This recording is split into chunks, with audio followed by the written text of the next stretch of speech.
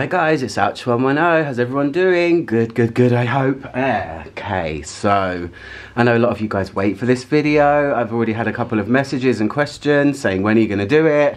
So it's here.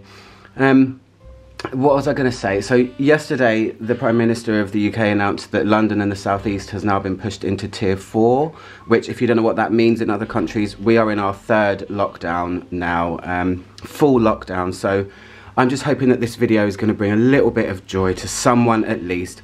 So this is my end of year traditional video that I do every single year, and it's what I added to my collection. So without further ado, I'm just going to start.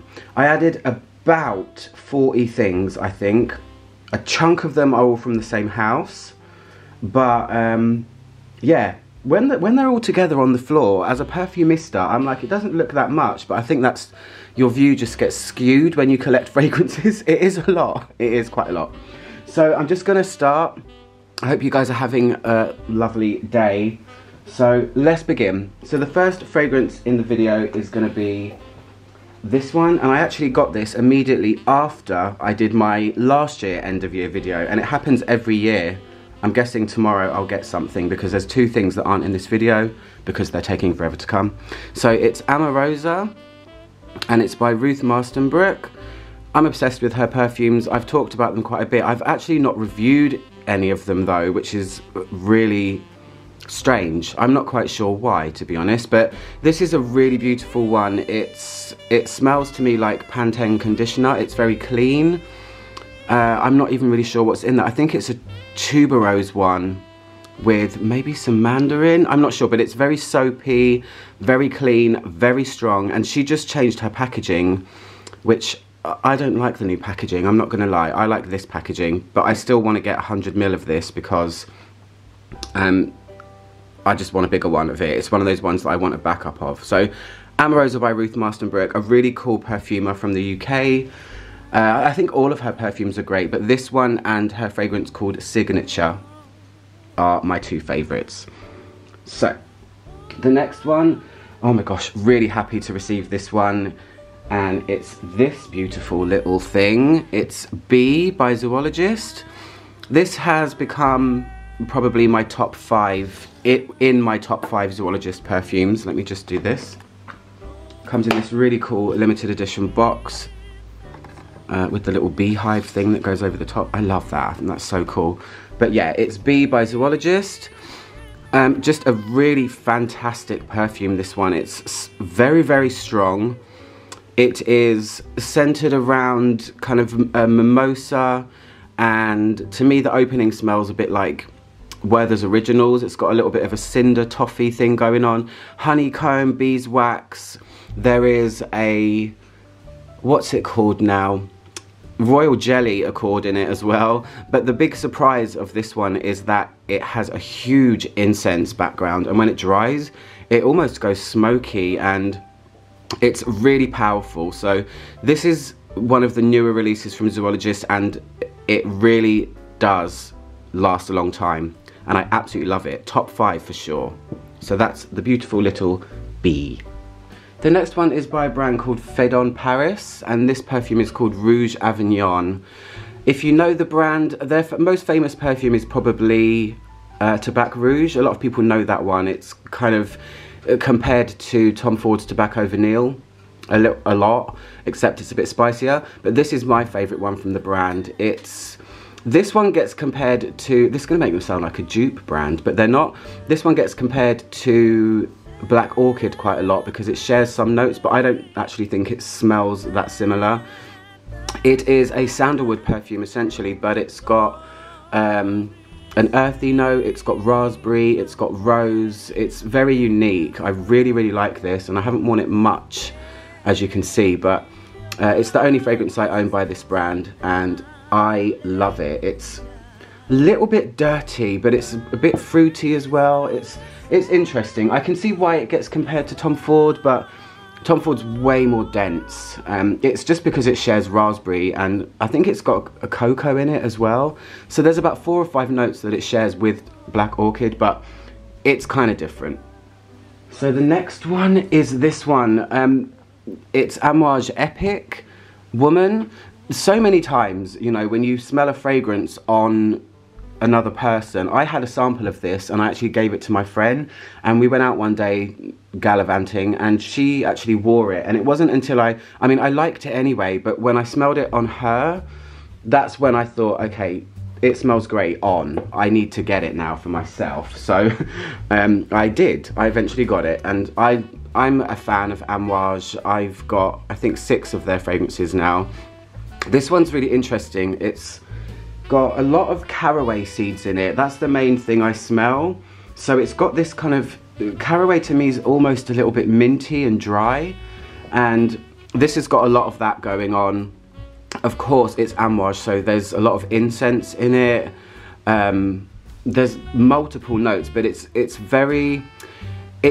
smells Middle Eastern without being typical, and that's why I like it. So it's like a cold green fragrance with a bunch of incense, and I think I've smelled the men's one, I'm not sure, but yeah, I absolutely love this. Like I said, I'm a huge fan of Amouage, so that's the most recent Amouage that I got. I'm not sure what the next one's going to be. I really want to review the new 4 ones, Crimson Rocks and Meander and all of those, but I don't know, the time will have to come, I suppose. So the next whole bunch, there's a lot of them, this is probably the main bulk of the collection, they're all from Lush. So Lush fans, this might be a treat for you. So the first one is Snow Cake. I got this because they released this ages ago when I actually worked for the company, and then they took it away again, but they brought it back, so it was available online, so I got it. This one is a spicy, almondy, marzipan, sweet kind of smell. I really enjoy wearing it. I'll go through these ones a little bit quickly because Lush fragrances aren't that complicated. The next one I got was Sultana of Soap. This is my favourite soap that Lush sell, actually. It used to be Miranda, but they took that away because Lush love taking things away when you fall in love with them. So this one's a really cool fruity one. It's very difficult to describe. That's why I haven't reviewed it, because I really just can't find the words. It's essentially a little bit, I guess, raisiny, sultana-y, but it's a bit clean as well. It's a tough one. But anyway, Sultana of Soap, which if you've smelled the soap, you will know what that smells like. The next one I had in a 30ml, but I got myself 100ml of it because I really like it, and it's American Cream. This is another, I guess, popular scent that Lush do. They've made multiple products with this scent. It's a fluffy, vanilla type smell, but it's not usual. I think there's benzoin in it as well. It's not a typical vanilla. It's quite a comforting fragrance. Yeah, I kind of wear this one to bed, but I like anything scented with American Cream. I have multiple products with it. A shower foam, the conditioner, the shower gel, everything. So sometimes I just get lost in a whole bunch of American Cream when I want to. So I love that one. The next ones were all of the Florence exclusives, which they have taken away again. I don't really know what Lush do sometimes. Their decisions, they're kind of all over the place sometimes. So I got all of them. One of my favourites is Sappho. I was going to review this actually as well.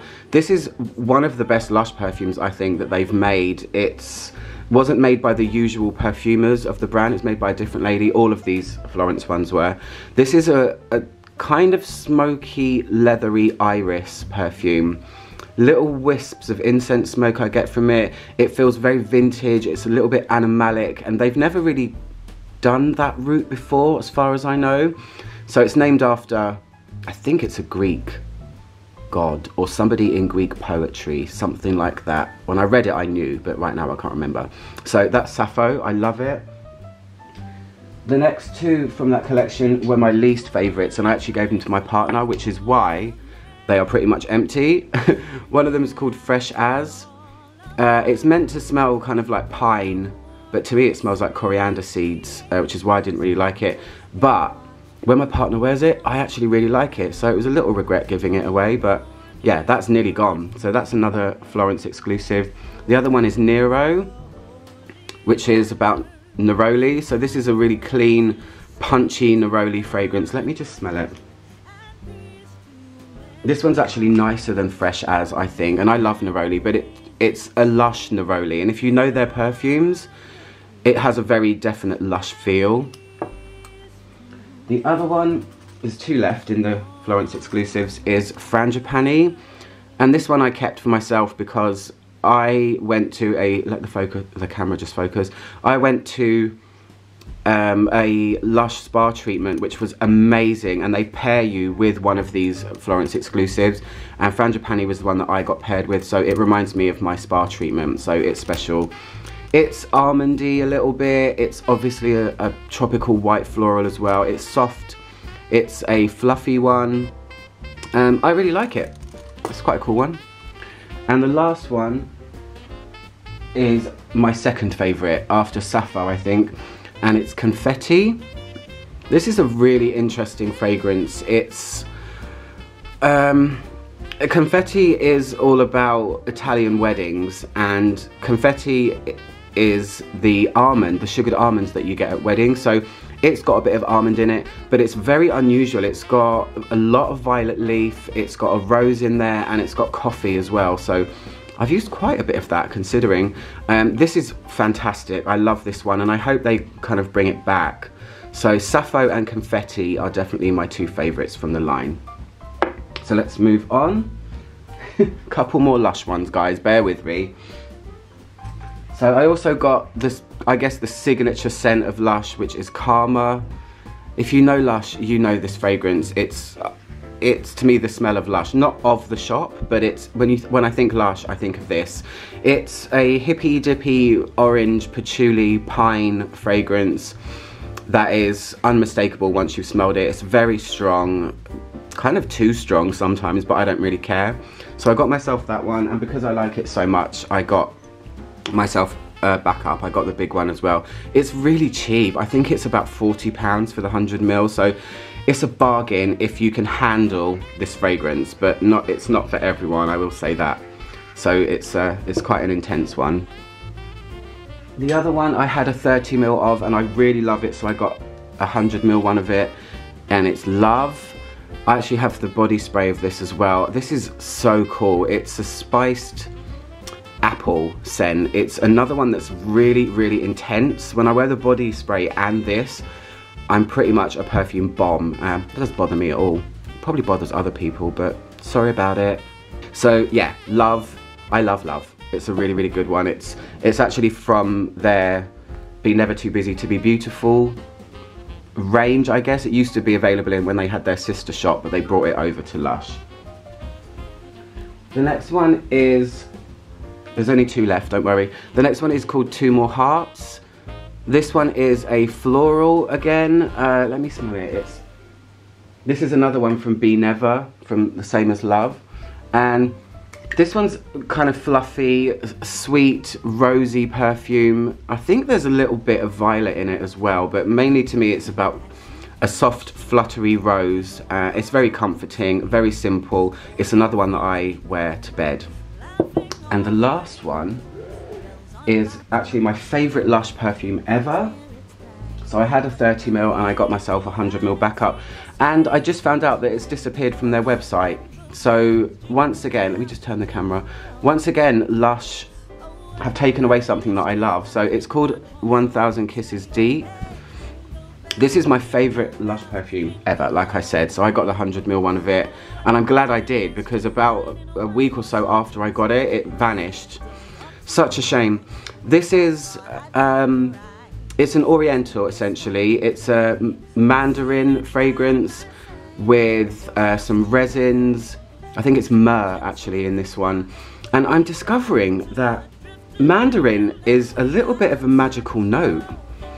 There's a couple of things that I've fallen in love with, and all of them contain mandarin, and I call it mandarin magic. I'm gonna be honest. There's something magical about mandarin, because it's the cuter citrus, isn't it? It's sweeter, it's smoother, it's not as bracing as all of the others.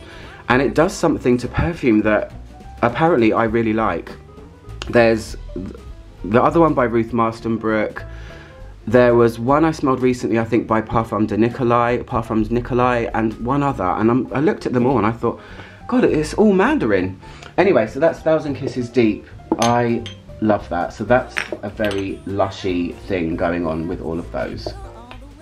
Let's just have a little shuffle around. So on with the collection, moving away from Lush. The next one I got is an absolutely fantastic perfume, and I was sent this by the owner of the brand because I basically begged. And it's called Mandadari, and it's by Prin.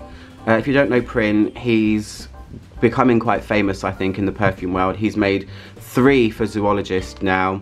His first one was Cigar Rum, or one of his more famous ones was Cigar Rum. It won, or it was a finalist in the Art and Olfaction Awards. But this Mandadari is unbelievable. If you like Orientals with a twist, this one is, I describe it as being, it's kind of like a cross between Opium by Yves Saint Laurent and Youth Dew by Estee Lauder.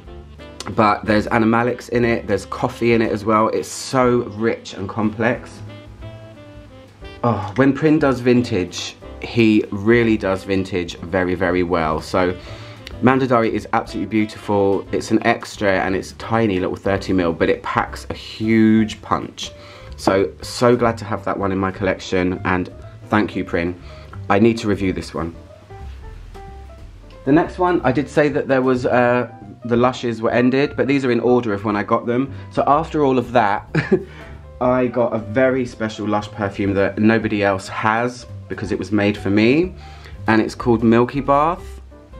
Milky Bath is my favourite bubble bath from Lush, and a lovely friend of mine managed to get me the perfume made. If you can see it, it says made for Thomas O'Brien on there. Pretty special, huh? I love this. They just released a Christmas bath bomb with it. It's called Jingle All The Way, I think, or something like that. It's got a bow on it. It's a creamy, kind of reminds me of something that Chanel might make. I know that sounds very strange considering, but I love the smell of this, and the perfumer that made this has made it in super potent form.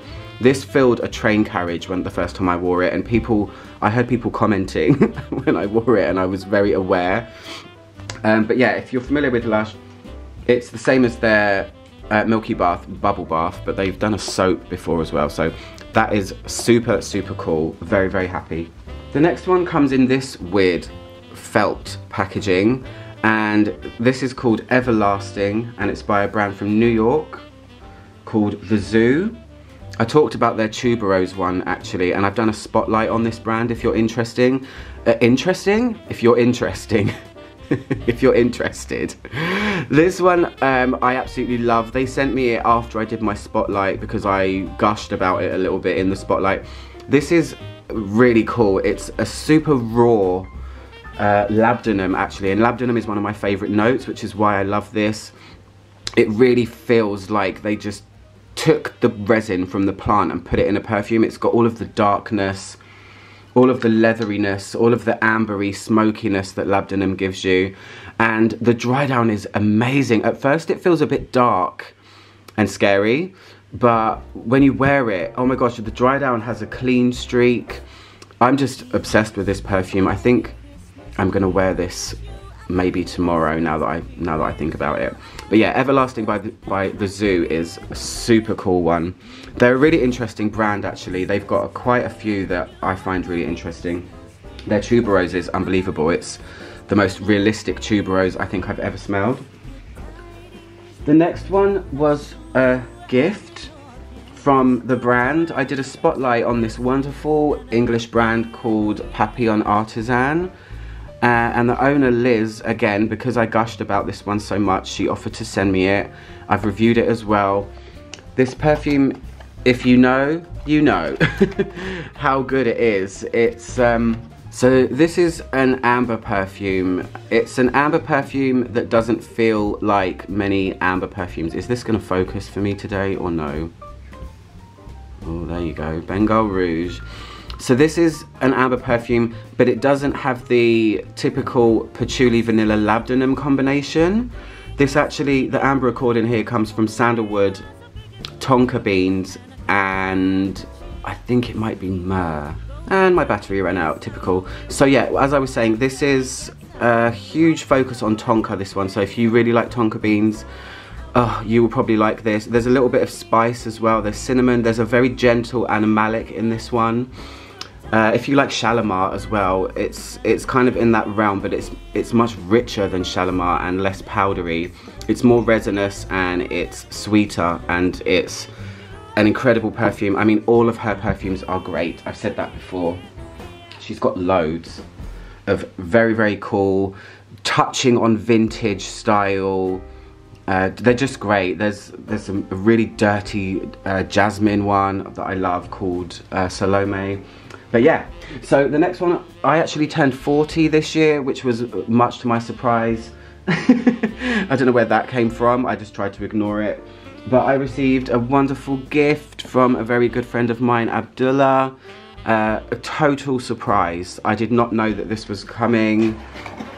And yeah, I was kind of blown away and very touched that he sent me this, because I had been lusting after this perfume for probably 2 years. I think maybe even more actually. So the fact that it's now in my collection is just amazing. It's something I really treasure. I put it in my most treasured video because I do treasure it so much. It's currently not on display because I use it more in warmer weather, but oh yeah, Ylang 49. I always have the most trouble describing this fragrance. And that's a good thing for me, because sometimes I don't like to pick things apart. I like to just wear it for what it is and enjoy it, but it's not a Ylang Ylang. That's the main thing I can tell you. It's more about, there are some kind of tones of Ylang Ylang, I guess, but it's not the main feel of it. It's a little bit soapy, it's a little bit clean, it's multiple flowers going on, and yeah, I'm not gonna try and describe it because I don't want to ruin it or think about it too much. I just love this for what it is, and I don't want it to change in my brain. So Ylang 49 is unbelievable. It's my favourite Le Labo fragrance by far, so I'm so glad to have it.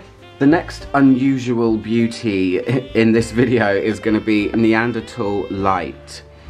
I was sent this by the brand. They asked me if I would review it. I said yes, because I'd previously tried it actually and really liked it. These guys are a really edgy brand. It's owned by a Japanese guy called Kentaro, who is a sculptor.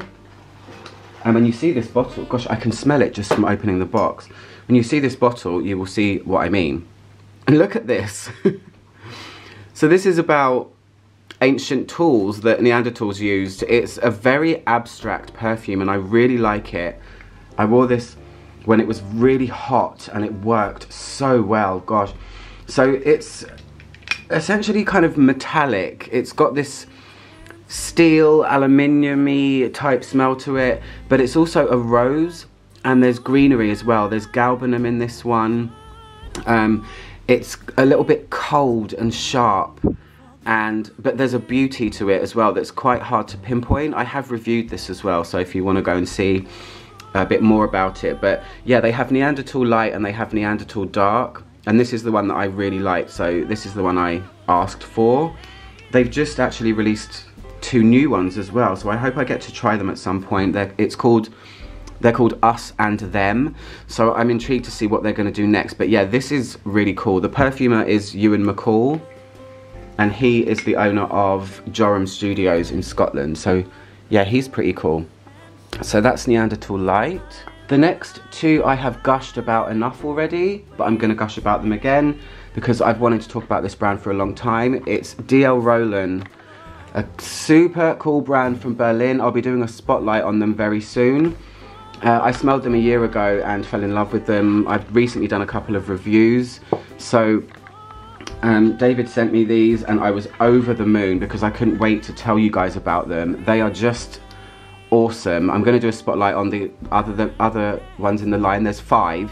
But I've got these 2 in bottle form, and these 2 are my favourite, Broken Bouquet and Flower Boy. Go and see my reviews if you want to. Broken Bouquet is David's rose. It's a kind of figgy aldehyde rose with some gourmand notes and a little bit of oud. That one is really interesting, really powdery. And Flower Boy is really edgy. It's a green, oh god, it's really tough to describe. It's ultimately green. and leathery as well. It's like a leather green, a suede leather green perfume. Very unique, both of these perfumes. I mean, all of his fragrances are unique, so I'll be talking about them very soon. The rest of them, I should say. The next two were sent to me by my perfume fairy godmother, Margie. She really knows how to make me happy. We send each other things some of the time. So she sent me the amazing T-Rex. It was just a little bit unloved in her collection. So she asked me if I wanted it, and I happily agreed, because I won't bore you with the story, but I had T-Rex when it came out, and then I kind of didn't, and now I've got it again. So I'm super happy to have this back.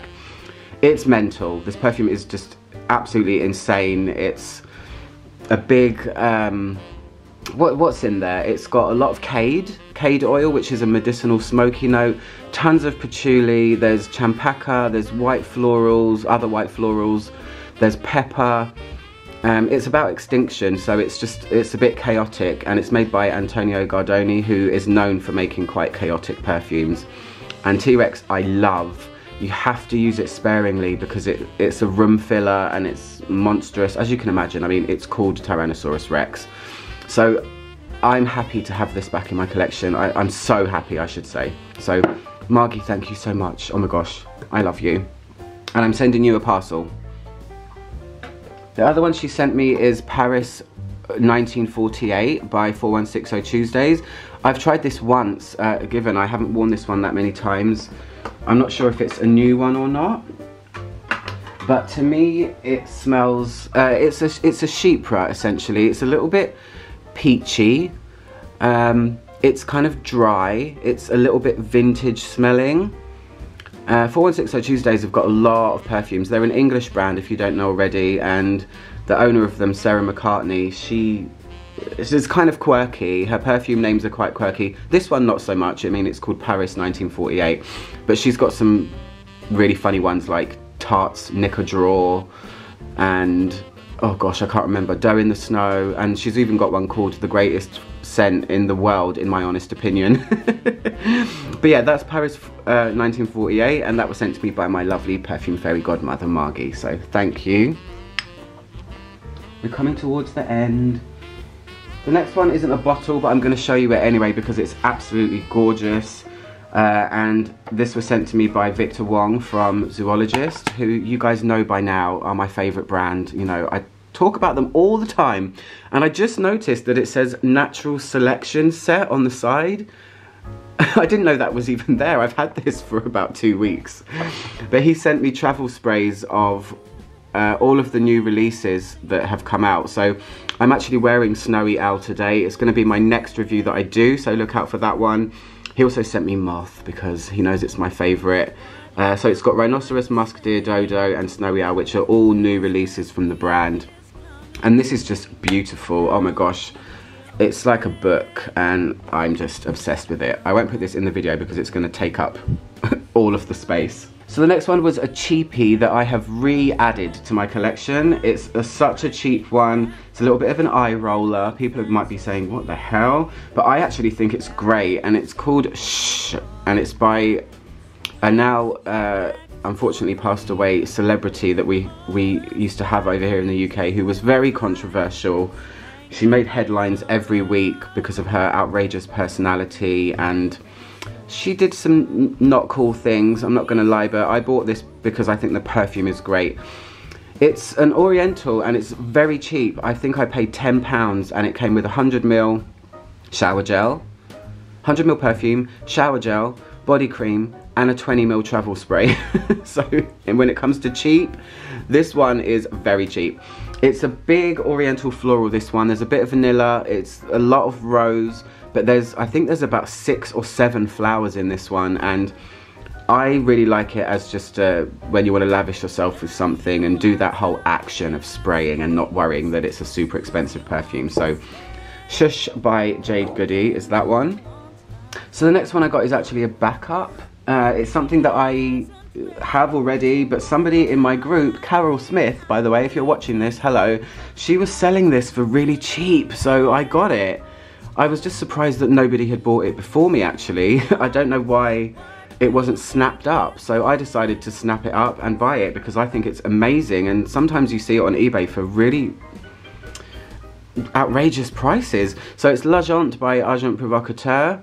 It's a really cool incense perfume. It's got a lot of myrrh in it. There's some powdery florals, and the camera's gone very dark randomly for some reason. I don't know why. It's a bit leathery as well. It's really cool, and it lasts a long time on me, and it was a steal, so I got it. So I've got a backup now. So we're coming to the end. The next little bunch was sent to me by a lovely lady called Laura, who is a subscriber of mine, and she messaged me and said that she normally sends her, when she's decluttering, she sends her perfumes to her friends in Italy. But because we can't travel at the moment, she said, I thought I'd send them to you. And she sent me a whole box of things. Chocolate, soaps. But she sent me some really cool things. She first of all sent me this gift set, this Nikolai gift set. Which I haven't tried many of their fragrances, so I was really excited to get this. I need to try them out, actually. There's one that I tried that she asked me to try first, which was the amber one. And I thought it was lovely. So I might do a mini spotlight on them, I'm not sure. She also sent me 2 Miller Harris perfumes. This one's called Lost in the City. And this one is a fruity, punchy, rhubarb, kind of fresh, soapy kind of smell. It's very youthful and bright and easygoing. I'd never tried that before, so thank you, Laura, so much. So yeah, that's Lost in the City by Miller Harris. If you don't know Miller Harris, they're an English brand.